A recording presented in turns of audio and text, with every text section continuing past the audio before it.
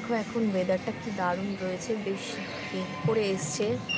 আমার তো দারুণ লাগে মেঘ করে এলে, মনটা যেন আরও খুশি হয়ে যায়, মনে হয় ছুট্টে ছাদে চলে যায়, গিয়ে একদম খুব মজা করি। ছোটোবেলায় তাই করতাম, যখনই মেঘ করতো আমার প্রচণ্ড মজা হতো, মানে এত মজা হতো যে আমি ছুটে ছাদে চলে যেতাম। খুব ভালো লাগে মেঘ করলে, দারুণ লাগে, মানে একটু অন্যরকম যেন ফিল হয়, আমার তো খুব ভালো লাগে। এখনও তাই হয়, খুবই ভালো লাগে, কিন্তু এখন আর ছোটোবেলার মতন ছুট্টে ছাদে চলে যেতে পারি না, কারণ তখন তো বাড়িতে থাকতাম, ওটা নিজেদের বাড়ি ছিল, 3তলা বাড়ি ছিল, হট করে ছাদে চলে যেতে পারতাম।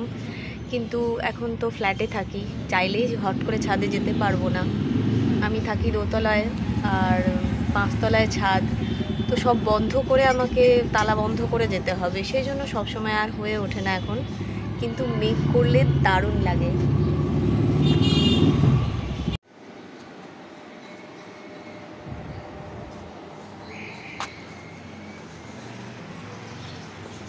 দেখো এটা আমার ব্যালকনি থেকেও রাস্তাটা দেখা যায়, এটাও পাশে আছে একটা রাস্তা,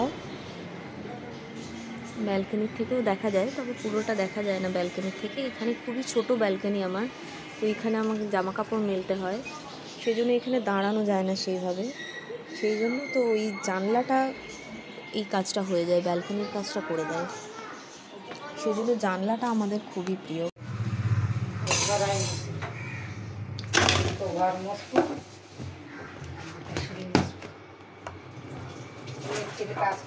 কেন করবো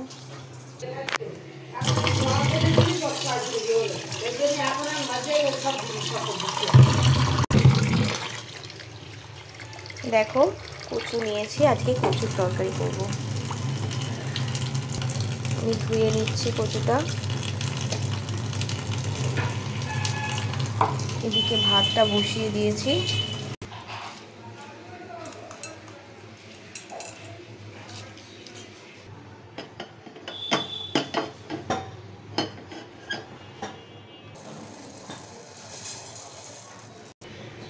কচুটা আমি সেদ্ধ করে নিচ্ছি, এদিকে ভাত হচ্ছে। লাউটা আমি কেটে নিচ্ছি, এটা আমি ডালে দেব। আমরা ডাল সেদ্ধই খাই, আমরা ফোড়ন দিয়ে খেতে পছন্দ করি না, পটলও দিই এক এক সময়, আমরা সেদ্ধটাই খাই, আমরা ফোড়নটা খেতে পছন্দ করি না কেউই। আমার হাজব্যান্ডও পছন্দ করে না, আমার মেয়েও না, আমি তো খাই না।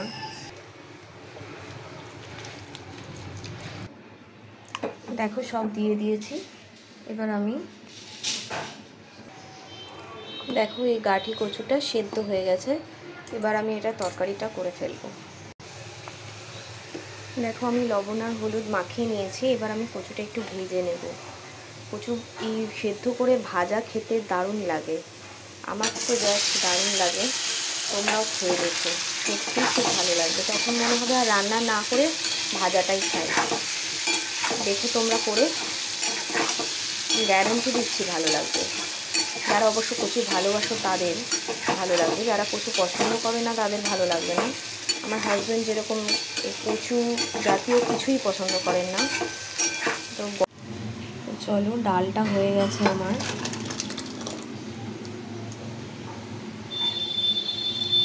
কচুটাও ভাজা হয়ে গেছে প্রায়, এবার আমি এটা তুলে নেব, তো তরকারিটা করে ফেলবো। এবার আমি একটু ভাজাটা করে নেব, আলু আর ঢেঁড়সটা ভাজবো। আজকে কিছুই ছিল না রান্না, ভাত ডাল কচুর তরকারি করছি, আলু ঢেঁড়সটা ভাজবো, শুধু একটু মাছটা আছে।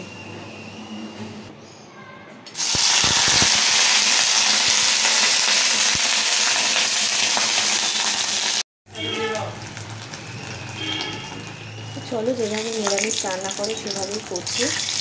দুটো এলাচ দিলাম, লবঙ্গ দিলাম, দারচিনি দিয়ে দিলাম, শুকনো লঙ্কা দিয়ে দিচ্ছি, তেজপাতা দিয়ে দিচ্ছি,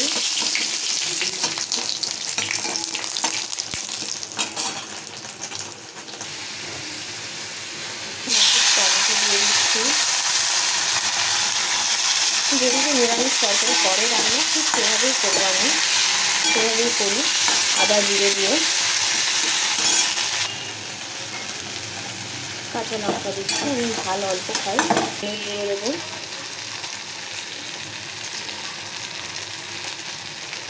একটু জিরে গুঁড়ো দেবো, হলুদ আগেই দিয়ে দিয়েছি দেখতেই পাচ্ছ।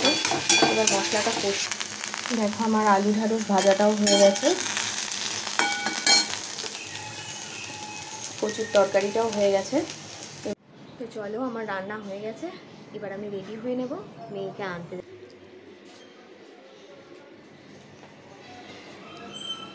চলো চা হয়ে গেছে সন্ধ্যেবেলায়, এবার চাটা খেয়ে নেব।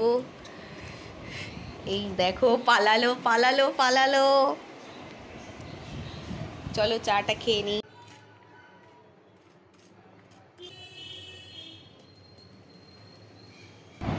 মেয়ের একটু খিদে পেয়েছে সন্ধ্যেবেলায়, সেই জন্য একটু বাটার পাউরুটি দিচ্ছি ওকে। ও পড়তে বসেছে, তো পড়তে পড়তে একটুখানি খেয়ে নেবে। চলো বলছিলাম যে একটা রান্না করব আজকে। দুপুরে সেরকম কিছু রান্না করিনি, দেখতেই পাচ্ছ এখানে সব কেটে নিয়েছি। এখানে আমি বেগুনটা বড় বড় ডুমো ডুমো করে কেটে নিয়েছি। এখানে আছে রসুন কুচি, আদা একদম জিরিজিরি করে কুচোনো, পেঁয়াজ একটু আছে একটু বড় করে কাটা, ক্যাপসিকাম একটু বড় করে কাটা। এইভাবেই আমি ঠিক টমেটোটাও কেটে নেব। আমি করব আজকে বেগুনের চিলি, মানে চিলি বেগুন। দেখো আমার চিলি বেগুন রেডি হয়ে গেছে, একদম চিলি চিকেনের মতনই দেখতে লাগছে।